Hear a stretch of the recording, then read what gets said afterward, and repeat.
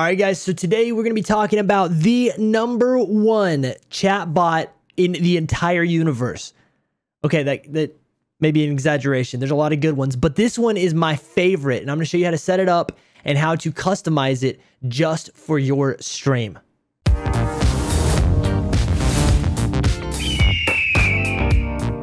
All right, and before we jump into the rest of this video, I want to remind you guys I stream live on Twitch at twitch.tv/EagleGarrett. I'm live every Monday, Tuesday, Thursday, Friday, and Saturday, so swing by any of those days.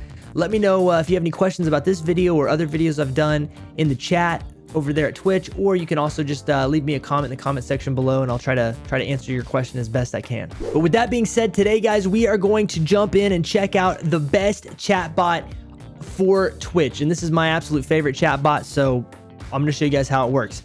First thing we're going to do, jump over into the screen. There we go. Okay, so no surprise if you've watched my other videos, but guys, StreamElements is my favorite chatbot. It's my favorite streaming platform. So I'm going to go ahead and take you in and show you how this thing works, and then we're going to, talk about how to set it up and customize it. So first thing you're going to do is you're going to want to set up your StreamElements platform.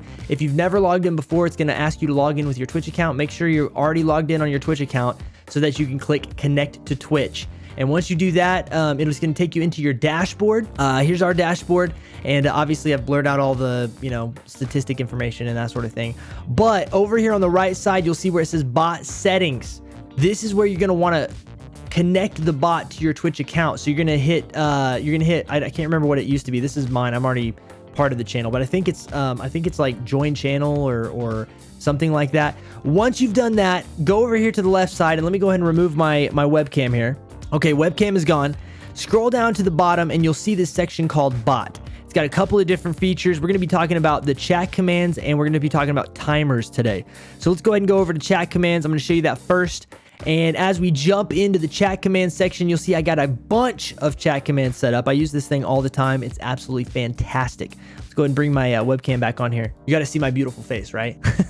Okay, so we're in the chat commands, and first thing we want to do is check out the default commands up here. So go ahead and click on default commands, and you'll actually notice that StreamElements has set up a few commands that people use on a regular basis. So for instance, one of those would be the follow age command right here. They've already got a follow age command set up. You can just make sure it's turned on. This little toggle turns things off and on. Blue is on, gray is off. And so follow age is already set up, and that's where people can see how long they've been following your channel. Also, a few other ones that are already set up, like exclamation point tip. Whenever you connect your PayPal and stuff to your StreamElements platform, they've already got a tip one set up for you. They even have an uptime is already set up. So a bunch of these are already set up. Scroll through here, make sure that some of the ones that you're looking for aren't already set up, because if they are, you will not have to make a custom command for them. You can just make sure that they're turned on. But let's say that what you're looking for is not on this list. You want something very specific. We're going to go to custom commands. Custom commands is how we're going to set up anything that's not already on that default list. And to do that, we're going to go over here to the top right hand corner and click new command. When we do that, it's going to bring up our template. You can either select a template that's pre-made off of here. So if you want to bring in, like what game you're playing or how many followers or subs you have, things like that, you can use these templates here, or you can do a brand new command. And we're going to do a brand new command. So right here where it says command, we're going to type in, it says what triggers the response. We're going to say test. Test is going to trigger the response for us today. So we're going to use that one. We want this command to be something that anybody can use. So we're going to set it to everyone. You can set up commands that are specific to, subscribers only, or VIPs, moderators, just you, the broadcaster. But today it's going to be an everyone command, and our response is going to be this test. Whoops, I got to spell it correctly.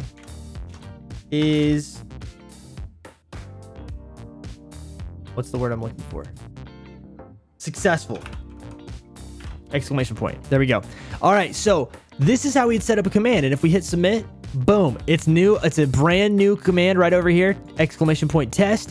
There's a global cooldown, which is automatically set. I'll show you how to adjust those here in a minute. But if we bring open our Twitch chat right over here, oh wow, you can see it. My people have already been in my Twitch chat for a while. If I go in here and I click test, exclamation point test, boom.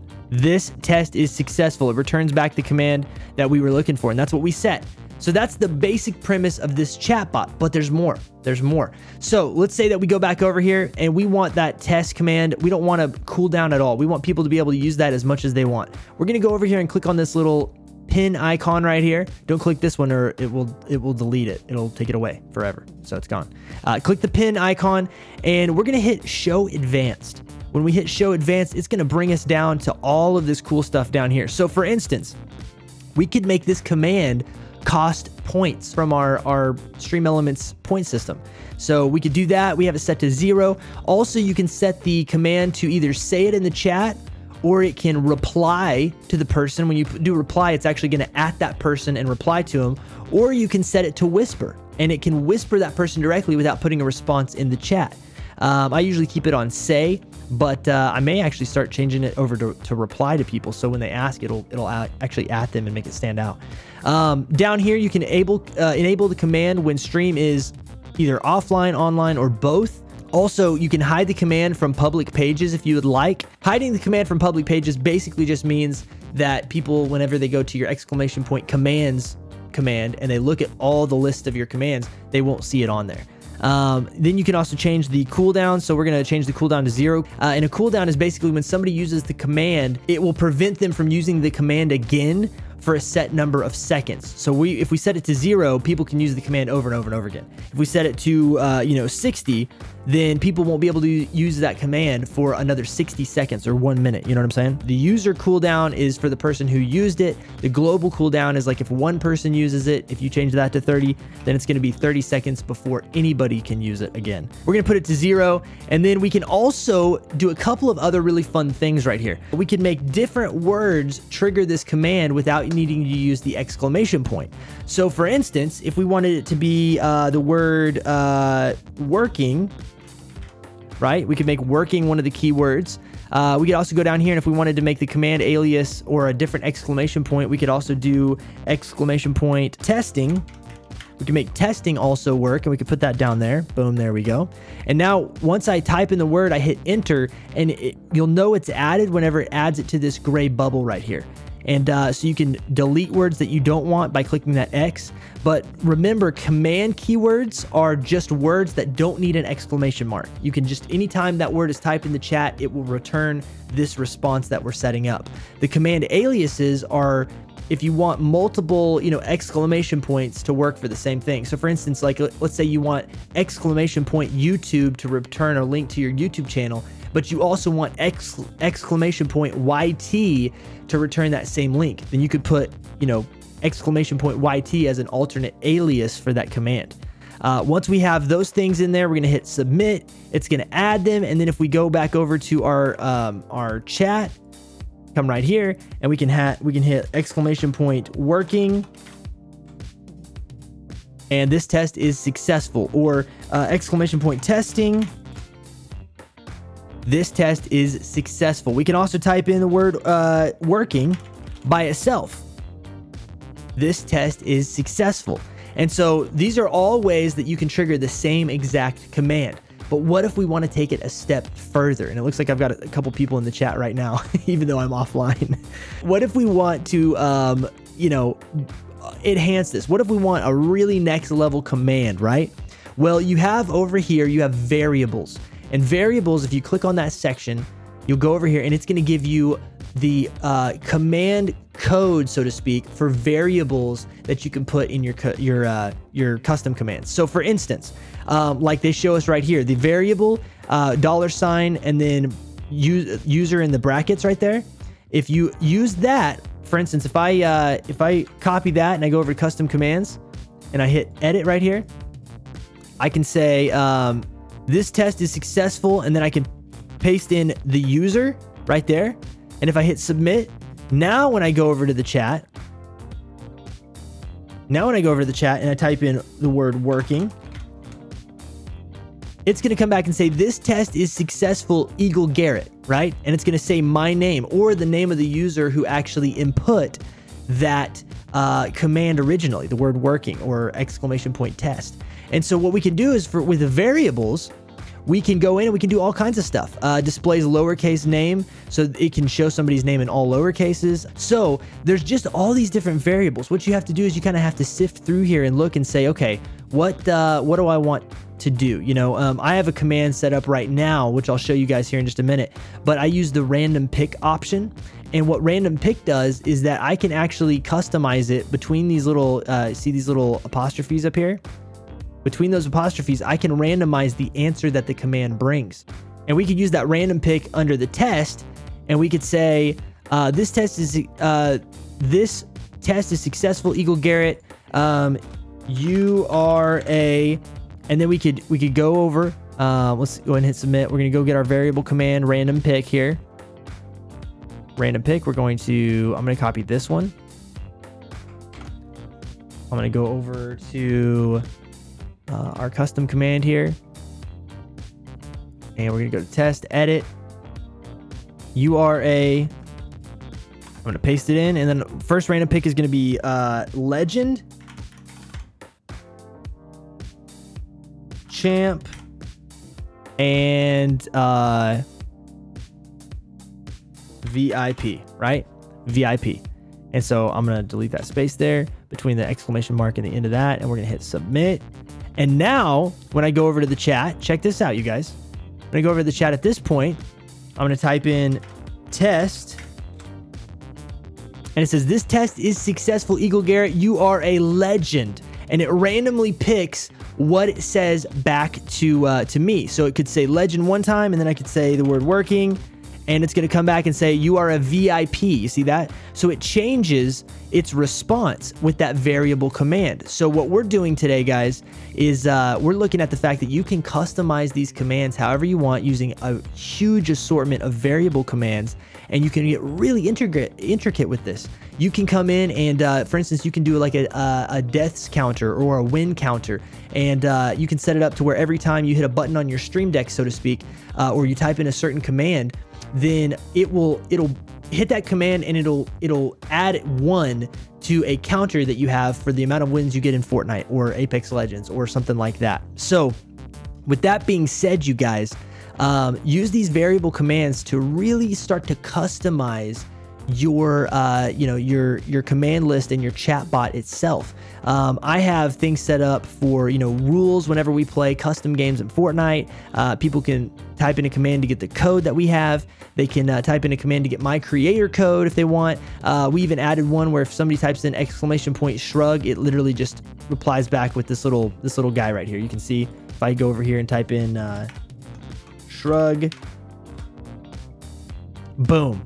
There it is. The guy is shrugging in the chat, and everybody right now that's in my chat is like, what the heck is going on? I'll have to tell them, guys, hold on. Guys, sorry for the randomness. I'm recording a video. Say hi to YouTube. Wait for it. Wait for it. Let's see if they say hi to YouTube right now. I'm offline right now, by the way. I'm offline right now, by the way. You all still there? He said, you're awesome, Eagle, and I just shrugged at him. I'm sorry, Dan. Oh, look, Adrian's still here. Dude.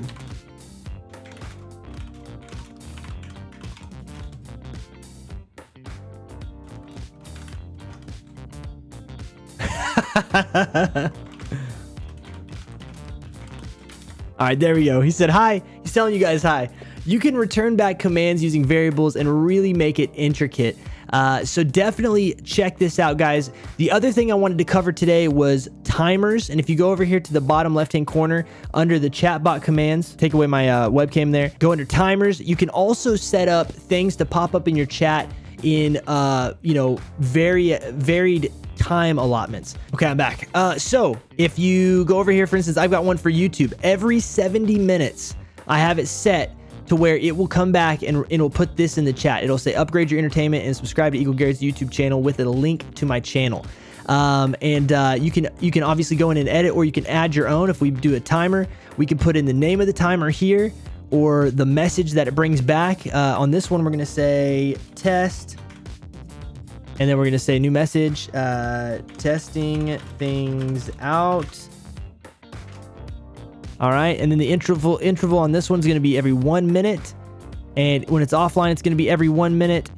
And you can choose how many lines that you want it to be. We want this to happen every 1 minute without any lines of chat, or it won't trigger unless, you know, let's say we put 5 lines of chat.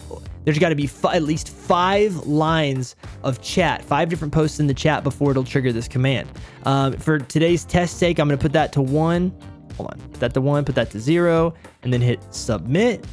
And now if we go over to the chat and we look at it, looks like Adrian is testing things out for us as well. But we'll wait for it, and StreamElements should automatically come back with our new timer command. So here in a minute, let's see if it will pop up. Okay, there we go. You see, StreamElements came in. We didn't type anything in here, and it says testing things out. It was an automatic reply. It came after 1 minute of setting it up. So every 1 minute until I turn it off, this is going to say testing things out and just pop itself into the chat. So to do that, all you guys got to do is go over to the timers, set your timer however you want it. The newest ones show up at the bottom here. We obviously don't want this to keep showing up, so we're going to delete it and delete. There we go. And it's gone. But guys, set up timers. This can be like randomized things like, hey, follow me on Twitter or subscribe to me on YouTube. So guys, that is the chatbot for StreamElements. I hope this video has been helpful. You basically do what we just did over and over again for each command that you want to add. Guys, if you like this video, hit that thumbs up button for me. And also don't forget to subscribe to the channel by hitting the subscribe button. Hit the bell next to it if you want notifications of when my videos go live. And guys, I really, really appreciate you. Thank you so much for hanging out today. I do stream, like I said, live on Twitch, twitch.tv/EagleGarrett. Come by, hang out. Let me know if you have any questions. Also, guys, I'm on Twitter, Instagram. We're on Discord. Links for all this stuff will be in the description. Facebook, all that good stuff. So come check it out, guys. Come check it out. Guys, have a great day. Rock on. Peace out. God bless. And we'll see you in the next one. Last but not least, Cacao! Yeah, dude, that sounds good, man. No stream sniping, remember. Remember, sir. Wasn't too bad. Nice, nice, nice, nice.